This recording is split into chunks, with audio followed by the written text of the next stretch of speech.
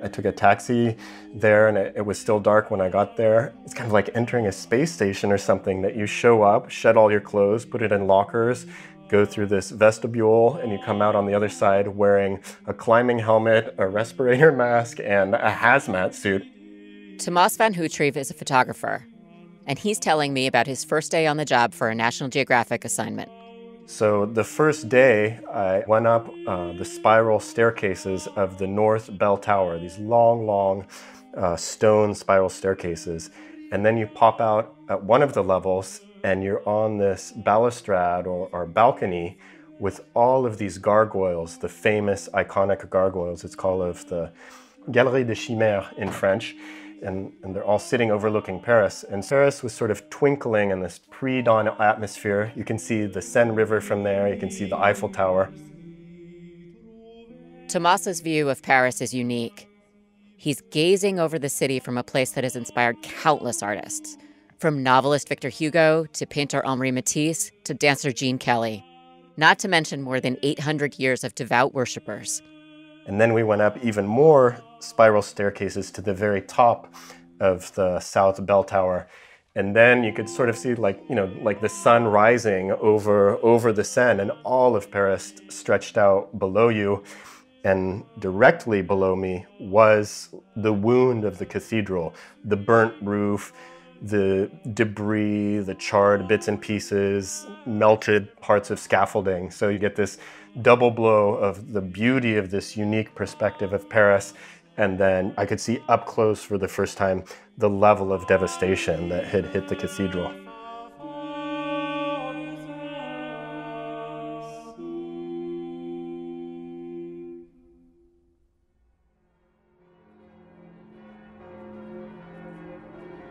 In April 2019, a devastating fire threatened to consume the iconic cathedral, Notre-Dame de Paris. But since then, a massive restoration effort has been underway, exposing more than 8 centuries of Notre Dame's history. In its long life, the cathedral has been damaged and repaired, re-envisioned and reconstructed, each time laying down a new layer to its story. And some of those layers are hundreds of years apart. For example, the bells you hear ringing still hang in the 2 iconic towers of Notre-Dame de Paris. There are 10 in all, and each one has a name and a story. There's the lowest bell, Emmanuel, which dates from the 15th century. It was melted down and recast in 1681 by order of Louis XIV. The other 9 bells, including Ange Geneviève, Marcel, Denis, were installed very recently, in 2013. When all of them ring together, they create a soundscape that bridges the centuries.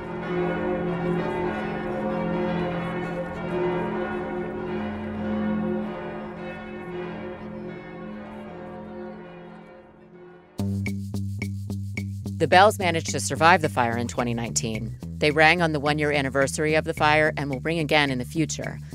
The evolution of this sacred space has become apparent to Tomas during his assignment. He's been covering the story for more than a year, and it has taken him to the very depths of the cathedral's past and to its highest heights, quite literally. I'm Amy Briggs, executive editor of National Geographic History Magazine, and this is Overheard at National Geographic, a show where we eavesdrop on the wild conversations we have here at Nat Geo and follow them to the edges of our big, weird, beautiful world. Today on Overheard, we'll hear how a cathedral is being reborn, emerging from the ashes just as it has done before, and how the legions of people working to restore it face monumental obstacles to bring it back to life, just as they have for centuries. More after the break.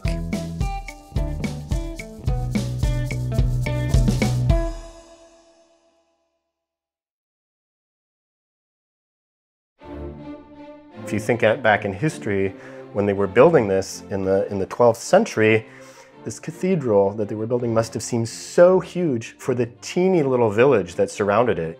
Paris may have been a teeny little village, but in 1163, when construction started, it was one of Europe's largest cities at the time.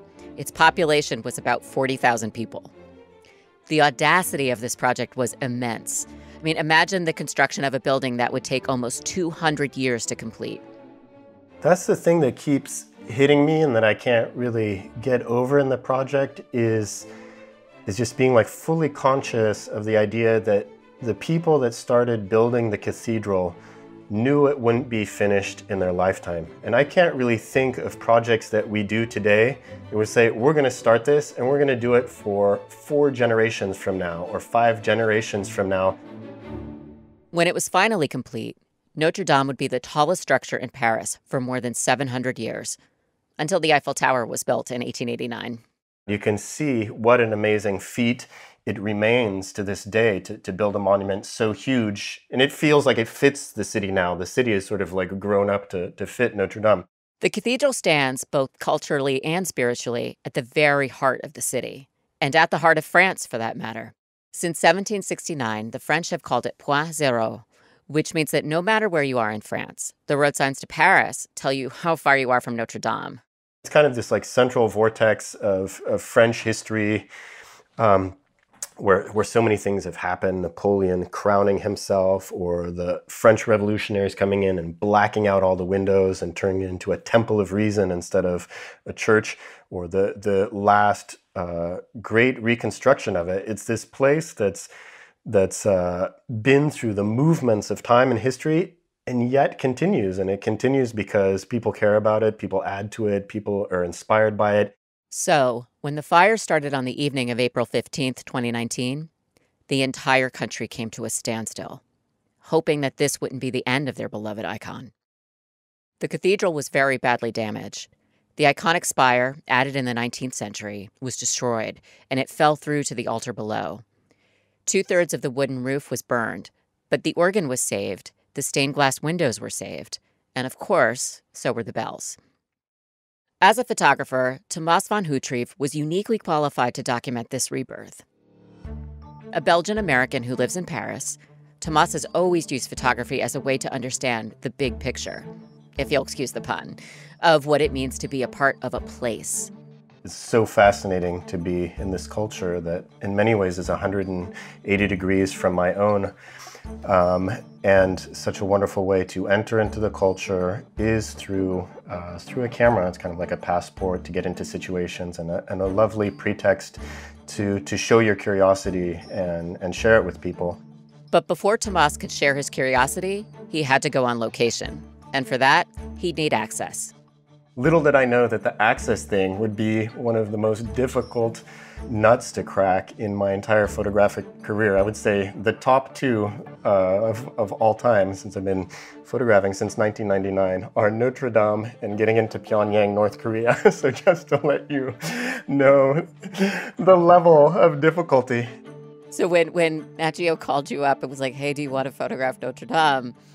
Did they mention all of this stuff, or did you learn it after you said yes? I knew that the access would be a bit trying, but I didn't know how trying it would be. And then as far as the safety concerns, I didn't know what a big deal it would be to go through all of this. From a technical point of view, like, what's the most challenging aspect of it all? The lead poisoning is what makes the worksite very challenging, basically. The roof's covering was made out of lead, and the outer covering of the spire was made out of lead. And so when it melted, basically lead particles just got everywhere. And it's toxic for people, especially in large doses. And so they set up extremely strict protocols for entering the worksite. Had to take a lead training safety class, basically, where you learn about testing your blood levels for lead and toxic exposure levels and the best way to take off and dispose of your items. And then the second thing is a lot of the work takes place at height, basically, up high, either on scaffolding or hanging on ropes. You need to take a training about wearing a harness and working safely at heights. But eventually, with persistence, I got in, and it's just a whole other universe in there. It's just been magic ever since then. Tomas recalls his first experience in the cathedral, after he had seen it from the bell tower in the pre-dawn hours, when he finally saw it from the inside at ground level. When you walked into Notre Dame, what did you see? Paint a picture for me. Inside, you could look up and see this gaping hole up to the sky with fingers of burnt timber sticking in at the edges, and that is where the spire had fallen through and just left this huge gaping hole right in the very heart of the cathedral. So that is extremely moving the first time you see it, because if you've ever been in one of these old cathedrals, just walking in, your eyes are encouraged by the architects to look upwards, and then it ends at this devastating, horrible, kind of mangled mess of fire debris. It's very emotional the first time you go in there and see this. Did that initial shock of seeing the devastation, has that changed over time for you? It has, because they're cleaning up little by little. Now, when you walk in, what's shocking is the amount of scaffolding that is in there. There is so much scaffolding, it looks like a space station or something like that. I guess in any restoration, there's, some high degree of, I don't know, like it's almost like an archaeological dig. What have you witnessed during your time at Notre Dame? So, yeah, they're like the whole way that they're treating this worksite is as if it were one huge archaeological dig. It's like you can't take one object, even if it's completely burnt and destroyed, off of the cathedral worksite without sort of tagging it, itemizing it, categorizing it. One of the things that struck me as interesting is that the stone carvers in the Middle Ages, in order to get paid, would sign their own signature or their own mark on the back of the stones. So they would make a certain style stone that had to fit in a certain place. The side with the mark is generally put inside the wall where you can't see it. And so you just see the smooth surface of these hand-carved stones. But of course, all these stones have fallen down now, many of them from the vaulted ceilings and arches. And so you can see the backside of these stones. Well, now the scientists and cultural specialists and historians that are working on it can see, okay, how many workers did we have? How many different stone carvers were there? Do these same signatures show up on other cathedrals in Europe, in Germany, and France? And so they are able to reconstruct and peek at information that they didn't have access to before. Oh, wow. But there's so many wonderful bits to touch on there. I mean, you're getting a glimpse of the life's work of people who, for the most part, largely go unremembered by history. And of that they're able to trace their work throughout Europe. I mean, that's astounding. It's really amazing. Tomas has experienced the cathedral in ways that probably no one in its long history ever intended for it to be experienced, from the air. Can you talk to me a little bit about the drones? So there's two aspects to that. One is inside the cathedral, especially when I first arrived, before all that scaffolding was built, nobody was allowed to walk under there because they just didn't know when it could give out. And so it was like, how could you take pictures? And so I requested permission to fly my drone in the nave and fly it next to the nets in the crossing. And I actually got this permission. And of course, I mean, I was really thrilled to do it, but also in the back of your mind, it's like, okay, I don't want to be, the person that like smacks my drone in the wall and like tips off this sort of house of cards, you know what I mean? This very gentle and already damaged cathedral. And so the pressure in the back of my mind was also pretty intense in that sense. So how did you overcome that pressure? Like, I totally get it. Yeah, no, I mean, I've just done so much drone flying now, and some of it in difficult conditions, that you just kind of get in the zone. And the images are good, but what's really moving is the video, because the drone video, you're just floating through this space, kind of like disembodied cameras just floating where none of us could actually go. Only the drone could go there, so it has a completely unique perspective. And it sounds like it would be such a magnificent virtual reality experience. Oh my gosh, yes, yeah, if you could rebuild that in virtual reality, absolutely. Tomas also had the chance to fly his drone above the cathedral, which is an incredible challenge. Yes, it requires technical skills, but the highest hurdle he had to overcome was, you guessed it, access. Paris is an extremely restricted airspace. You don't see, besides for hospital use, helicopters really flying over Paris. Not like New York, where you have people sometimes commuting or doing tourist flights with helicopters. But the tricky thing there is to be able to fly a drone in central Paris. You need lots and lots of permissions, and sort of amazingly, everything came through, and I was able to fly above the cathedral and really look straight down to the damage of the roof. And at the time I did it, they hadn't closed the hole or covered it yet. It's now covered with plastic. So if you want to take that picture now from above, you won't see the hole in the center of the cathedral anymore. So you had described earlier what it was like when you first walked in the cathedral and you saw the gaping hole in the ceiling from below. What was it like to see it from above? Yeah, I remember the specific feeling of giddiness that I had actually when I was flying the drone and just trying to keep it together, because it was so amazing for my eyes to be up there and to see this, basically. You know, my hands were on the little drone controls and I'm like, okay, keep it together, keep it together here. But, you know, you're flying past the towers where you have heads of gargoyles popping out. You can sit and ride over the center, the exact place where the spire used to be, and look straight down and even spin the drone gently around, turning, and I could feel and see through the control screen that these were going to be good images. For Tomas, this assignment has been all about access, from getting into the cathedral itself to flying his drone in impossible spaces. When we come back, we'll find out how Tomas managed to access the very top of Notre Dame from a slightly different perspective, on ropes. You might not think that you'd need climbing skills on assignment in Notre Dame, but for Tomas van Houtryve, it was just another way to access the massive and dangerous space. So, strangely enough, I grew up near Yosemite National Park, and so as a teenager, I got into climbing, and it was definitely my big thing in my late teens and into my 20s. But I never in a million years thought that these skills would be needed in downtown Paris. Like, you just can't imagine. And I was really, you know, sort of excited to learn it. So when I had to go and take this harness and working at heights safety class, these other people you meet are also climbers. And so, like, bang, right away, we're on the same wavelength. What challenges does climbing present as a photographer in the cathedral with, like, the hazmat suit and bringing all your equipment up? Yeah, it's mostly the gears. I have to be set up to document any situation. So sometimes I have multiple lenses with me, or if I'm recording video, maybe I need a microphone with me. And so I've got to sort of drape this over myself with all of these carabiners and clips and things like that. But here you're really climbing on the ropes and attachments themselves. You're not pulling yourself up, you know, holding onto a gargoyle's head or something like that.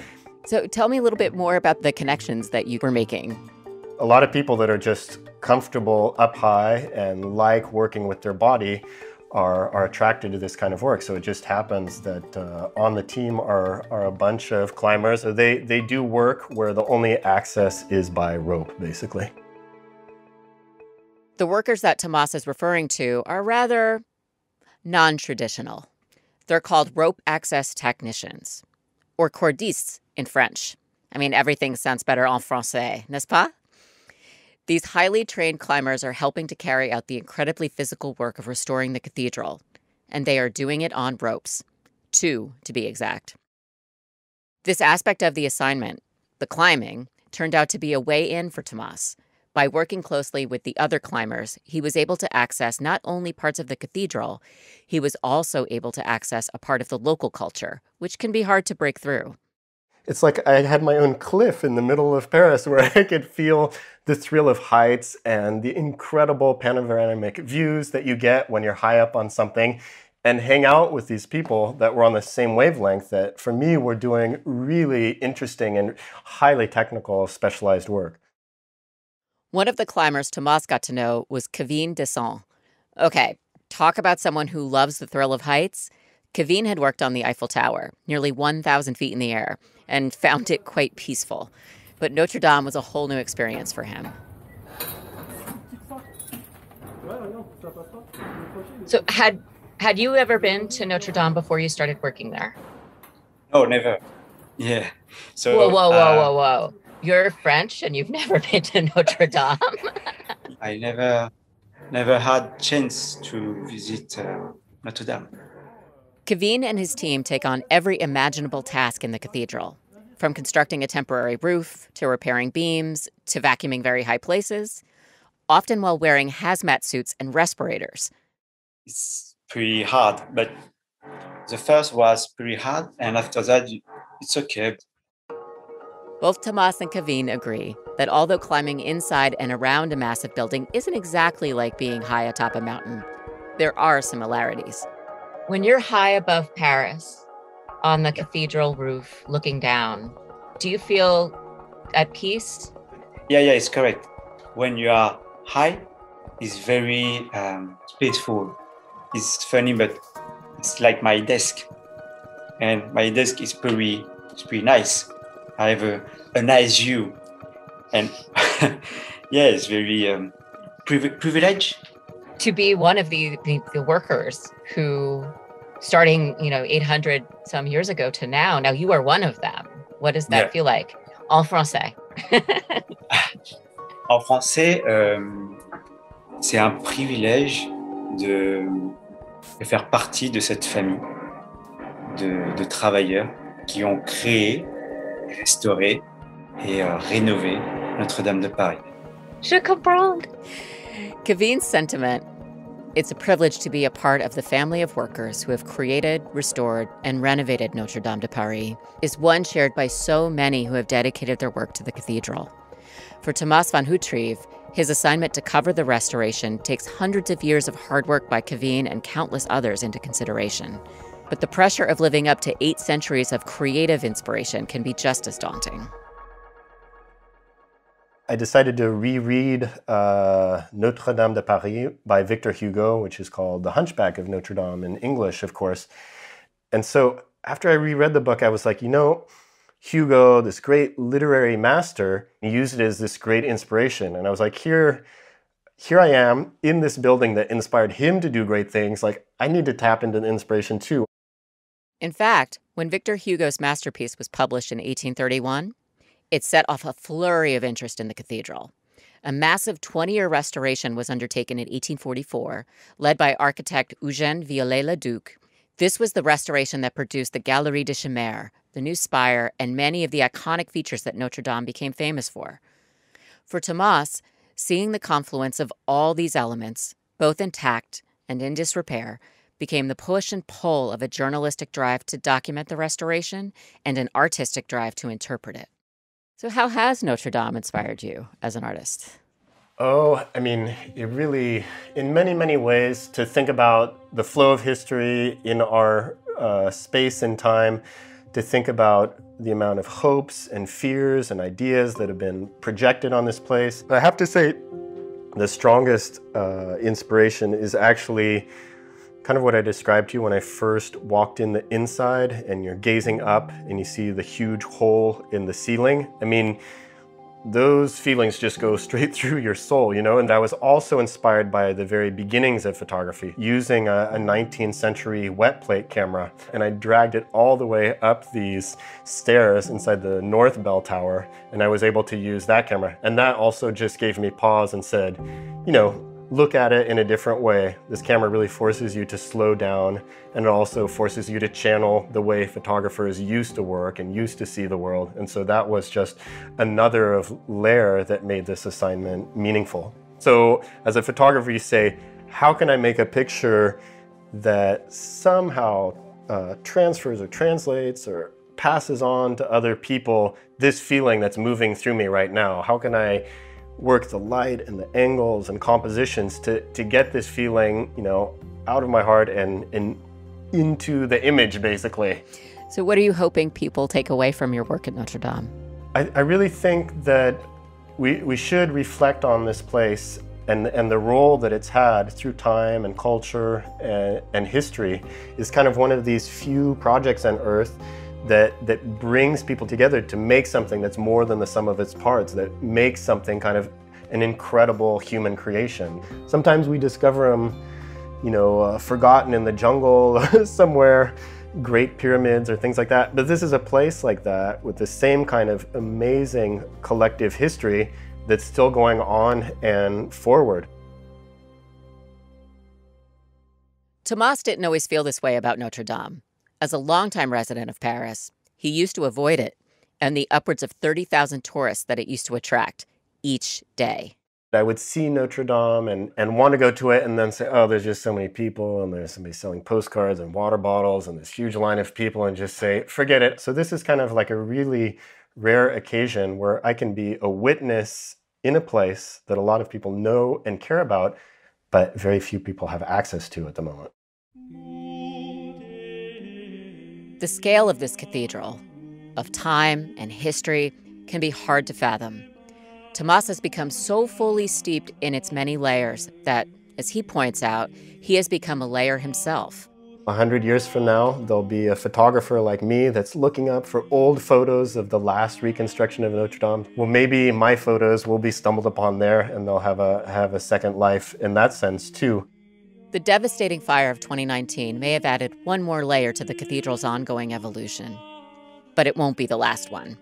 As so many who have dedicated themselves to this building have learned, they are a part of its very long story.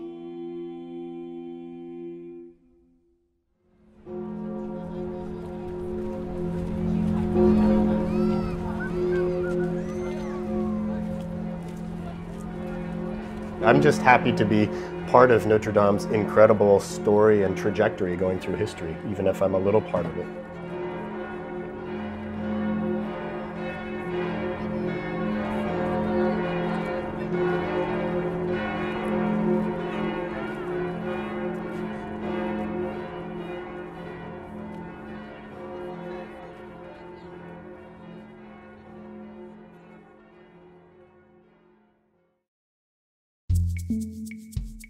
If you like what you hear and want to support more content like this, please rate and review us in your podcast app and consider a National Geographic subscription.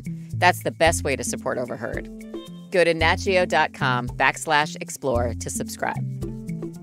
You can read more about the restoration of Notre Dame in National Geographic magazine. Check out Tomas van Houtryve's Instagram at TomasVH to see his work, including drone footage of Notre Dame. All this and more can be found in our show notes. They're right there in your podcast app.